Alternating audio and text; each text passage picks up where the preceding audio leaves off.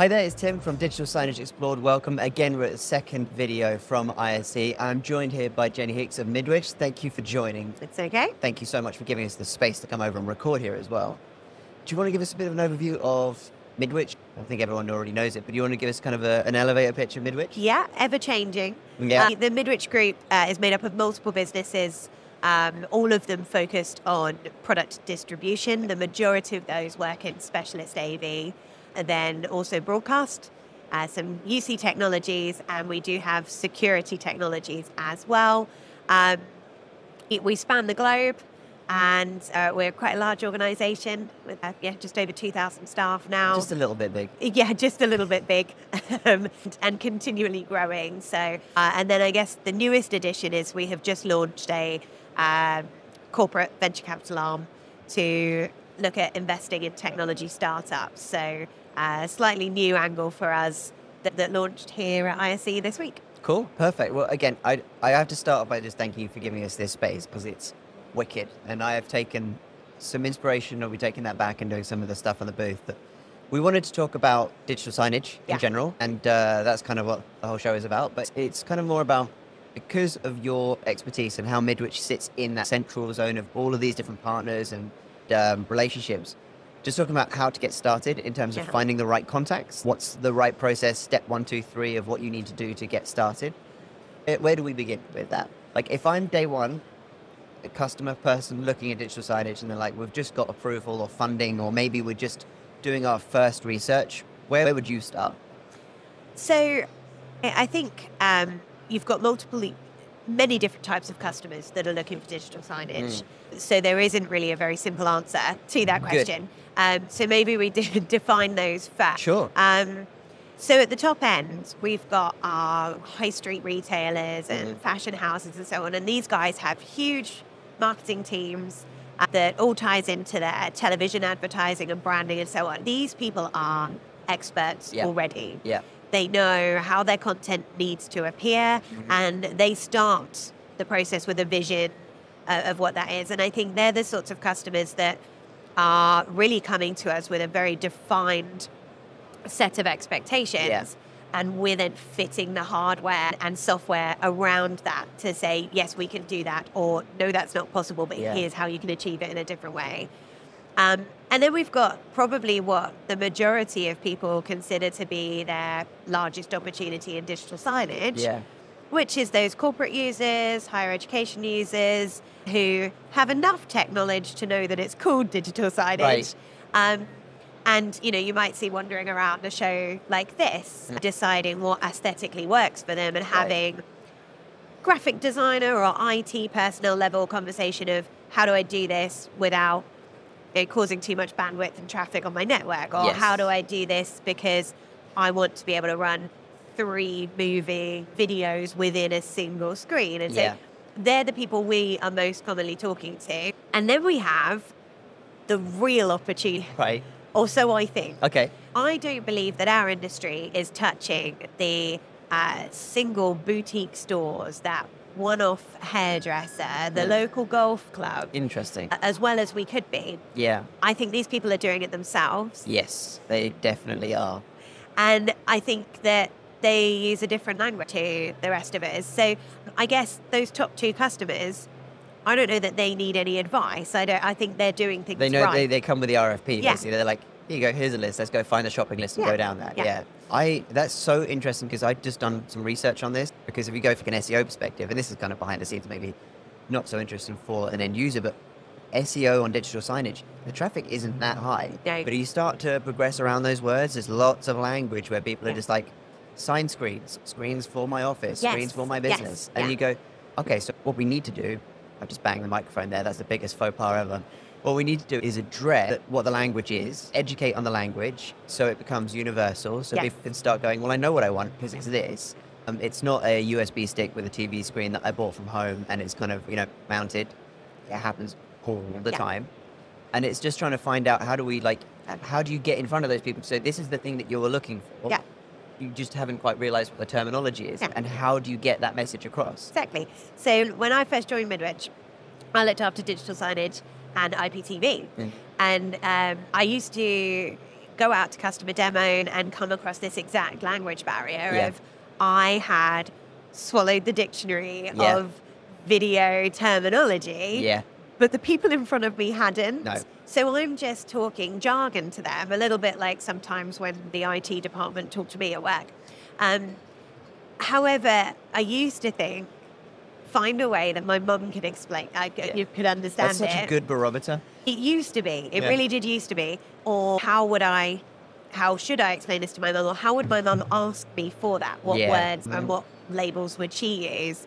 I now go the other way in terms of generational and age, because that's closer, I think, to the consumer that we're dealing with today. In terms of that sort of customer base, they're often young. Yeah. Lots of young people Gen have their own Xers businesses. kind of going in. Yeah, that's fascinating.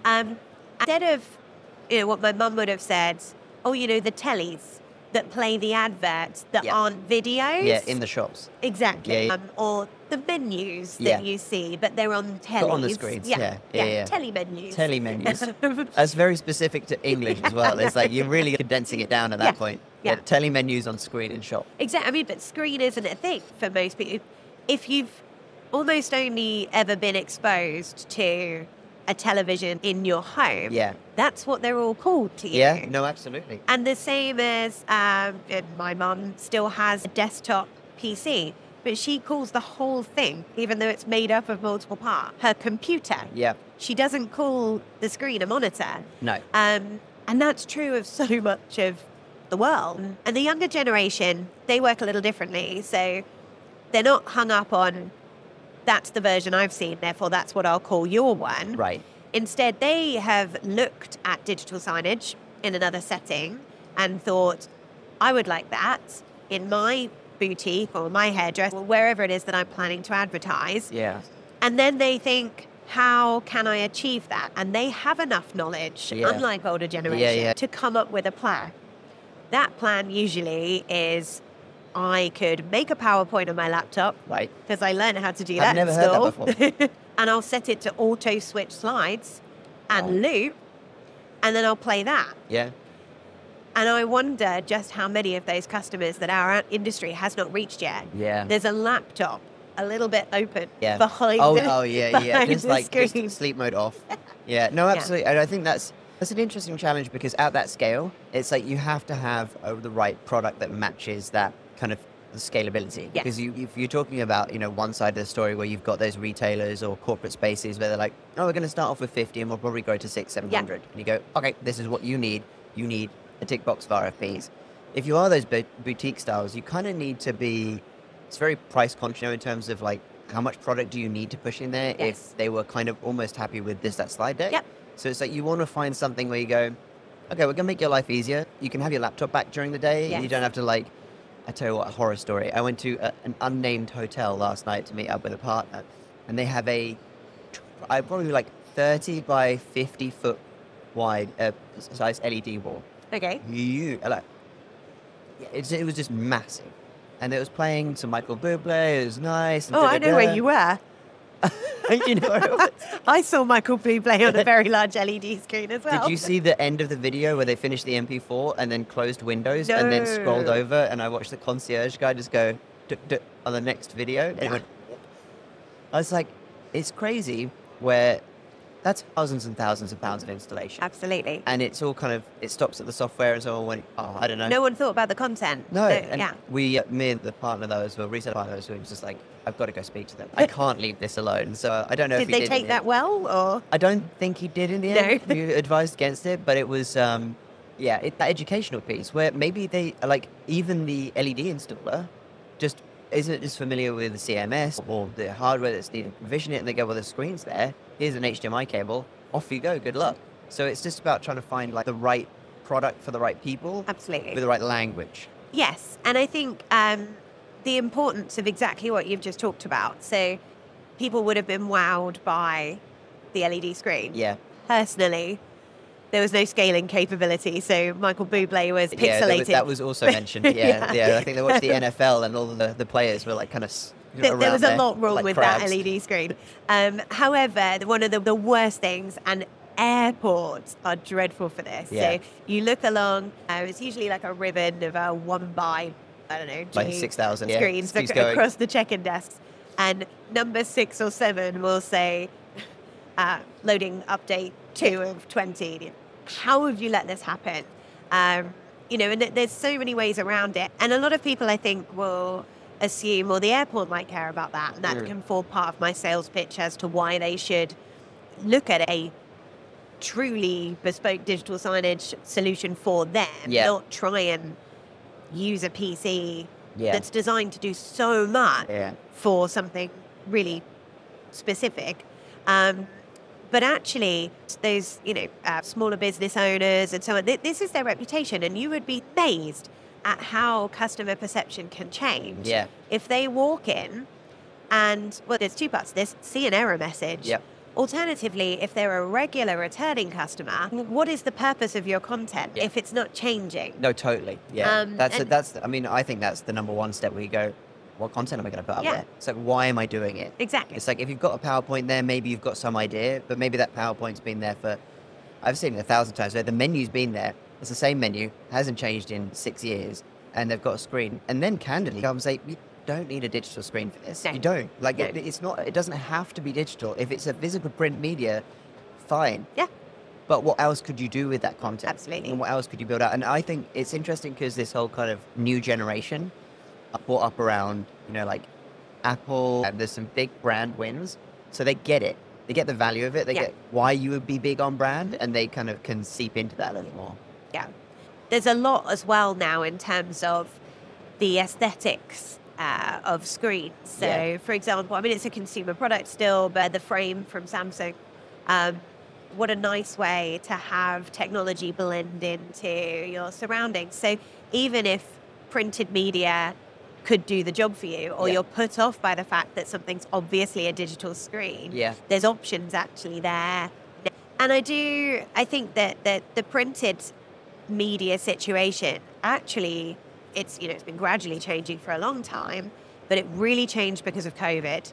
And I can't imagine anyone who had a customer-facing, where customers could walk in business or premises, wouldn't be able to now recognize the benefit. And whilst nobody wants a repeat of 2020, the reality was that everybody had this need to respond quite quickly to change in legislation, change in instruction, and so on. And I think that being digital would have solved so many issues, but also it would have been a way to communicate with customers through your store window while you weren't there, whilst you weren't allowed to be there. And, for sure. You know, if you've created content for your digital screen, that can also be used online, that you would have had this asset library ready to use in a different way. And if COVID can teach us anything, surely it is about preparation and redundancy. And oddly, digital signage plays a massive role in that. I think also that customer base that I don't think our industry reaches, the DIY. A lot of people instantly assume, well, it's unnecessary. They don't need the benefits, but they haven't been exposed to them. So the majority of signage software, certainly your own, you have example template. So you might think that you've done a good job with your own design, and it might be absolutely on brand, but sometimes just browsing through those example templates, which are all editable, so you're not starting from scratch, can give you an idea. Actually, that would be on trend for this week because it's the Olympics, or this would be on trend for another theme. It's that reactivity of being like, oh, we can. And I think what people don't understand about the content is you don't have to do it all yourself. No. There are great software partners out there that will just go and make that for you. There are content feeds that you can plug into and just be like, I'm just going to go and take social media from my Facebook post, which I've already done the work for and it's on brand, and why not just reutilize that and engage with the customers or put in discount offers. So it's all possible. And you're right, I think it's just education around how, what benefit does that add? QR codes, another good one we keep coming back to, where it's just like, if you want to prove the value of something. And have people interact with it so they feel part of an experience, even if it is just as simple as getting your phone out and scanning that QR code. I mean, So a couple of years ago, we were talking a lot, well, at the final ISE at the RAI, actually. This isn't my idea. I believe the company is called Lucept. They're a lighting consultancy. But they talked a lot about digital signage burnout. And I thought this was really interesting. So most techies then go, oh, we don't have screen burn issues anymore thanks to OLED. No, not that. Not that kind of burnout. Digital signage burnout is human beings' disinterest and inability to respond now to digital content. And there were a few really basic rules where you go, why didn't I realize that? When someone's pointing it out to you of, we are so overexposed to 16:9 in landscape aspect ratio displays with a black bezel at 65-inch or smaller that we no longer register what they are showing. Interesting. So, in the most part, obviously, if there's something weird on a screen, you turn it, you look at it. But you don't want to be offensive on the screen. So welcome to our boutique. Here's something really horrifying. And they came up with some amazing ideas in terms of how you could design a space. So you would use different technologies so that you had almost like a textural difference to trick the eyes. There's LED here, there's projection here, there's a display there. Changing up the resolution, which I thought was really strange, but I actually went and tried it with a few products. How do you mean by changing out the resolution? Like so you would use a 4K canvas somewhere and then a separate 1080p. Okay, interesting. At different sizes, also changing the orientation. Although portraits becoming quite common now. That's almost more of a standard now. Like when you start making content, you're like, oh, how am I going to fit? One day someone's going to invent an app that records both portrait and landscape and like does some AI rendering of it, and that's going to solve a lot of those problems. But everything gets boring eventually, right? You can fall in love with a song. But once you've played it 20 times, each day, every day, you have to move on to another one. Michael Bublé. Blown up. I think there's more to that as well. So that talk that I mentioned was really focused on us as technology providers, but it really applies to branding marketeers as well. Yes, we all get hung up, and I think anyone who's, I didn't go to university to study marketing, but I can only imagine. They talk a lot about branding and being true to brand and the rules around it, the color palettes that are allowed and the extension palettes that can be there to support it. We work with a number of manufacturers, and some of them go really berserk if you manipulate their logo. For sure. So this is fine, and I understand the reasoning behind it for consistency. But if that consistency means that digital signage burnout comes as a result because you're so used to that branding. Inhibits the creativity around it. Exactly. And the content has no impact. Yes. And I think that is why it is crucial to be working with a content management solution. Because then you are exposed to those other examples, other templates that you can use. You don't know what you don't know. No, totally. And I think that's a really insightful thought, because I think that is the thing is, if you go, well, I'm going to do digital signage, I'm going to do what I know if I know what the term digital signage is. I'm going to do it out of the box. Here's my landscape screen. The difference between doing that and doing something more creative is not cost. Because it's not that much more expensive to turn it that way. It does, if you wanted to make like a bezel of leaves or something, like it's not that expensive. It's the creative element that maybe not everybody has, but there are teams out there that can go, I saw this, I went down this trip and I saw this, and we should integrate that into, what if we take this kind of curve or whatever it is. It's more about just really putting the effort in, because the impact will come. You just have to trust the process and go, it's going to add value, it's going to be an upsell tool, it's going to be something that generates revenue for the business. It's all there.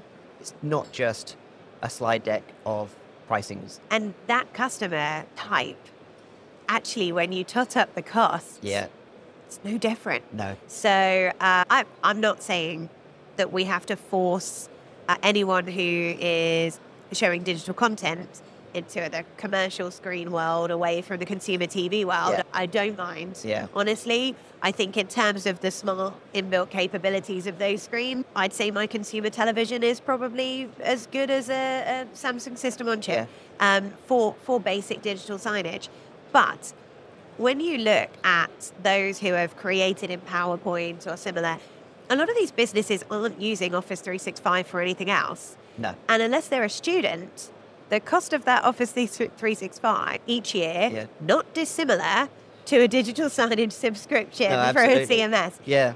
So And you just think, like, you've got to have a product there, one way, shape, or form. So you're not capable of using his laptop. It might be Yeah. a second-hand laptop that you had for years and all that kind of stuff, but it's more around, there's just contextually things that you can do. Like, for example, with Signagelive, you've got player tagging, you've got scheduling. So you can be like, well, I know on Friday morning we do an offer for coffee in the morning that's free, so let's have the content scheduled on there. And I know I can wake up in the morning, my screen's going to turn on, and it's just going to run the content. And there's even just little things that just ease of life will save you time. Yeah. And when you start valuing your time versus how much time you spend faffing, because the amount of time I've seen people go up and they look at the screen, they're like, it's done that thing again. Yeah. You know, post offices are the worst for it. There's a post office theory that they're all the same, but they get like an 18-inch screen.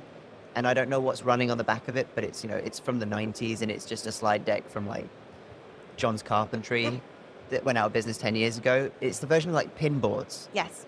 They just turned pin boards digital, and it's just not the right way to approach it.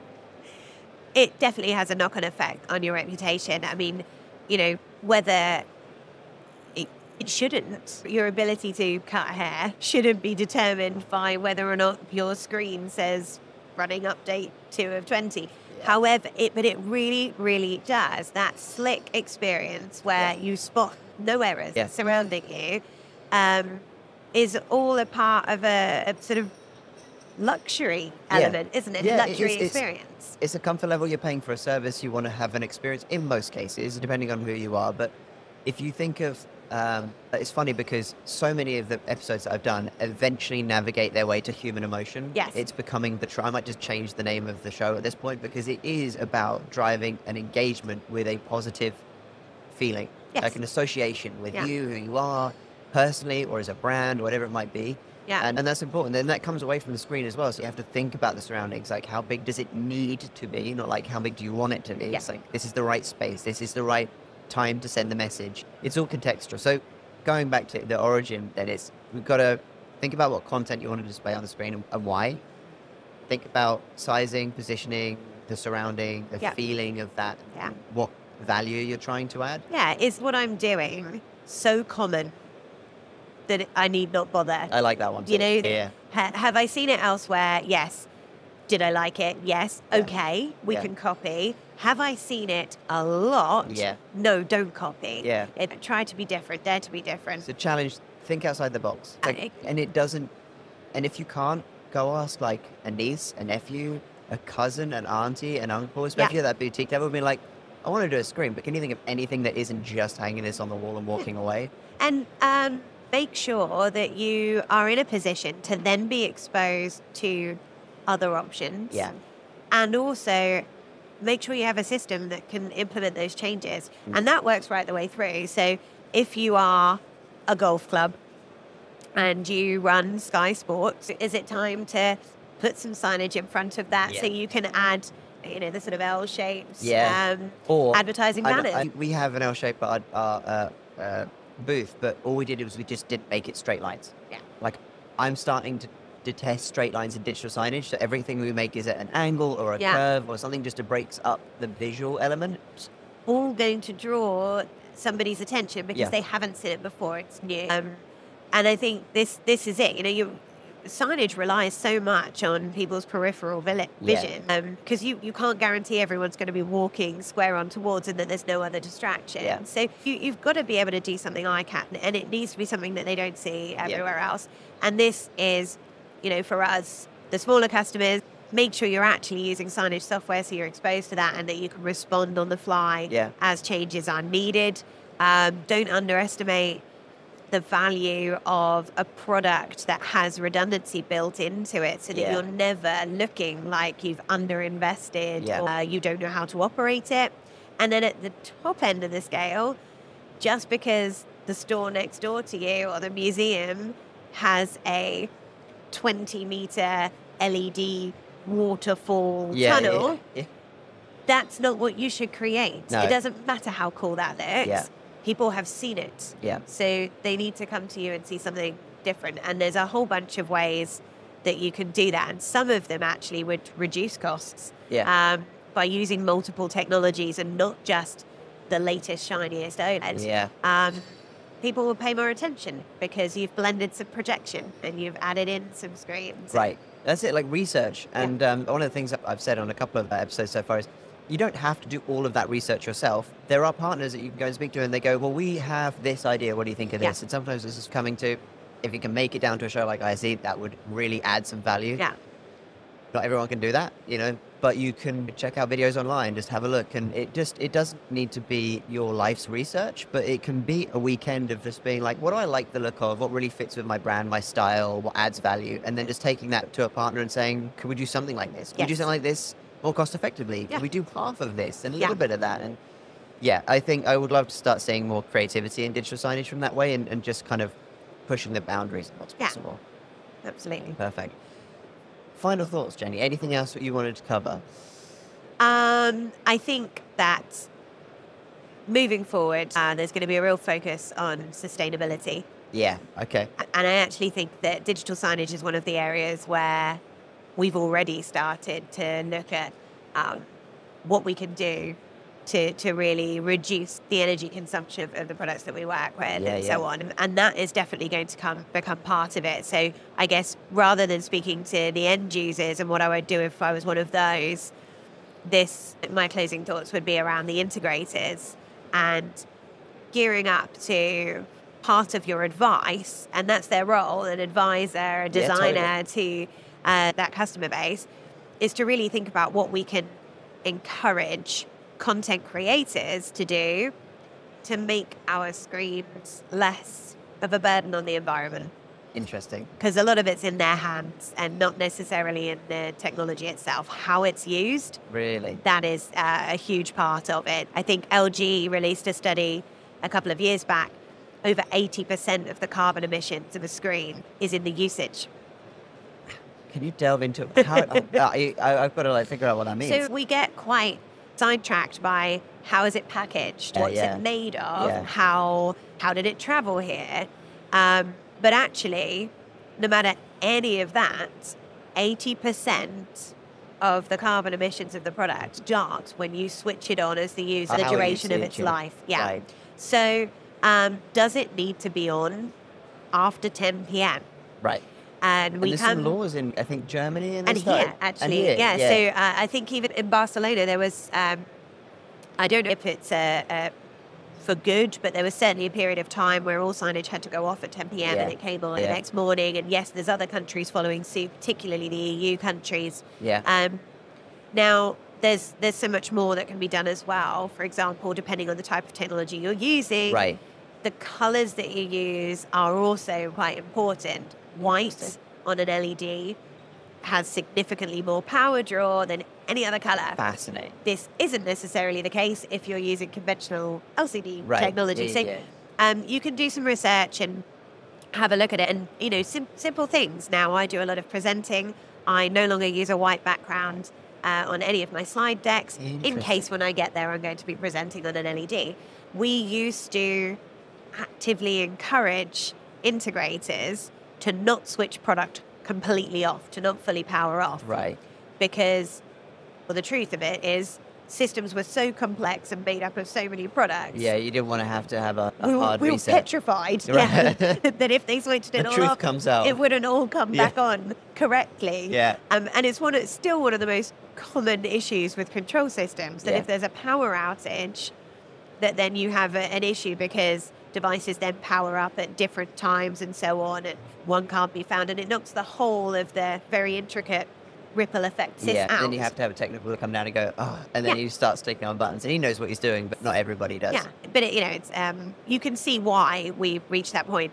That is not the case for digital signage anymore. Yeah, no. We really are down to single products or two product when it requires a player, and these, yes, digital signage players are designed to run 24/7, but there's no harm in switching them off either. And it's like, when you say that, it's like they're designed for the right use case, which is minimal. Yes. Airports is a good example where maybe you do need to run that 24/7, but if you're a retailer or if you're like that, you're like, we can turn them off and we can do that completely remotely. It doesn't take any of our time. And I think one of the biggest concerns is giving anyone on site, on staff, especially if you're multi-location, a controller. Yes. You don't need to. You can manage all of this remotely and just say to the staff, It's behind a plastic box. You can't touch it. Leave it alone. It will do its own. And we go back to that same using the right products for the job, right? So, yes, your experience is that your laptop takes, I don't know, 2 minutes to power up. If you're lucky and you have a MacBook or a Surface, maybe it's 30 seconds. Yeah. But actually,